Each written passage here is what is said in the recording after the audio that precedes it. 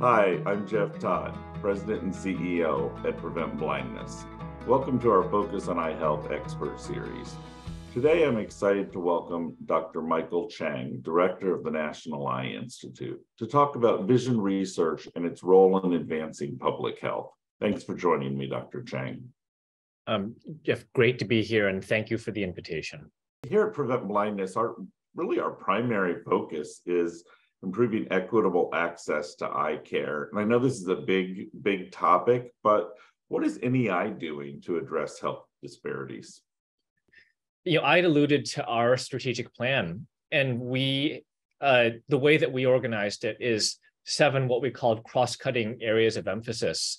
And one of our areas of emphasis is what we called public health and health disparities. We've never had anything like that in an NEI strategic plan before. And so I would start out by saying, yes, we are definitely interested in how to incorporate more of this into our portfolio. And I think one of the first steps is just understanding what are these social determinants of eye health? Why are people going blind from treatable disease in 2023? And, there's statistics. We talked about uncorrected refractive error and cataract surgery. And these are things that are very standard in terms of eye care these days. But we have a statistic that if you're a Black person in the US compared to a white person in the US, you are 15% less likely to get cataract surgery. And obviously, when care is provided, there's good evidence that outcomes aren't the same. When you look at different populations, and I think those are big challenges. And one of the things that we've tried to do is partner with other organizations. And one of them is NIMHD, the National Institutes of Minority Health and Health Disparities at the NIH. And we've been working with them to try to plan a workshop on better understanding what these challenges are and how to address them. And Jimmy Lay is one of our program officers who's been leading from our end to plan this workshop. And there's a couple goals. One of them is to look at approaches toward addressing disparities for very specific problems. It's those things I talked about before: unoperated cataract and uncorrected refractive error. And we're also looking at potentially broadening that to glaucoma and diabetic retinopathy management.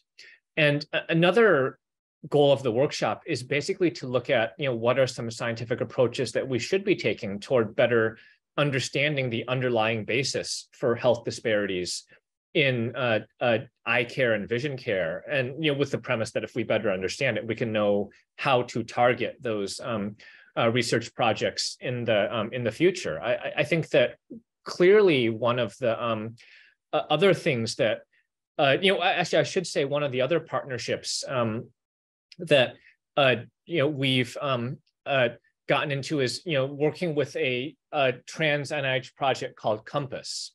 It's a so-called common fund project. It goes across all of NIH, and it's almost $400 million over 10 years, looking at community partnerships in healthcare, and basically looking at structural interventions to address these social determinants that can change, that can really constrain health behaviors and health outcomes. And lastly, I would say that one of the things that we've really gotten interested in is trying to build a more diverse workforce. And just to highlight one project that we worked on, 2 of our folks at NEI, Davina Fan and Maria Zacharias, led a project that was called Eye on the Future. And the basically a video contest for high school students to try to get them interested in vision.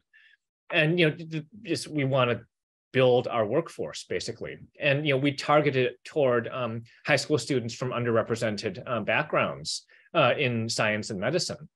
And for the 10 winners, basically brought them to NEI for a day and toured them around, had them meet some of the scientists, do dissections, and get to meet people. And we actually had two fantastic young clinician scientists who are working in health disparities. One was Kristen Wanyuwu, who's from Yale, and one's Angela Elam, who's from the University of Michigan. And they spoke beautifully, and I thought were really inspirational to these, the students who were visiting. And ultimately, I think there's a lot that we'll need to do. But these are some of the things that we've been trying to do to move the field along. I actually just spoke with Dr. Wanyuwu on one of these videos a couple weeks ago. She's terrific. Well, this is really great work you're doing, and we were so impressed with the strategic plan and that you actually did include public health and health disparities. So big kudos to NEI for doing that. And Jeff, the last thing I would end on is something that that was the foundation of one of your questions. That a lot has happened because of this pandemic, and I would say that this is obvious, but this pandemic exposed a lot of inequities in this country. And the best science that we can do isn't nearly as useful if it's not accessible to people, especially if it's not accessible to people who need it the most. So I think that we've got a lot of work to do in science and clinical care. And we've also got a lot of work to do in terms of addressing these gaps in public health and just in health equity. I think that's so true. I mean, ultimately, the best way to measure a community's or a country's public health is by measuring the health of those who have the least access. And so that's what public health to me is really all about. Well, thank you, Dr. Chiang. Really appreciated the time today. Thanks for joining us. Thank you very much for having me here, Jeff.